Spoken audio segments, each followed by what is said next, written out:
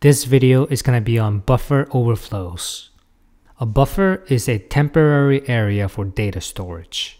When more data than what was originally allocated gets placed by a program or system process, the extra data overflows.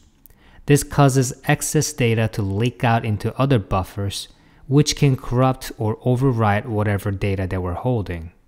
In a buffer overflow attack, the extra data is programmed to take certain actions. For example, the data could trigger a response that damages files, changes data, or unveils private information.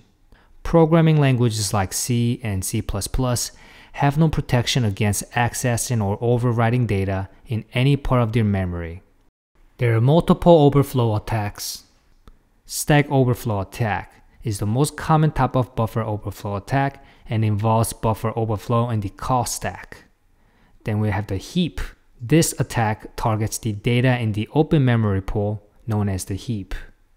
And there's the integer overflow attack. An arithmetic operation results in an integer that is too large to store the integer type.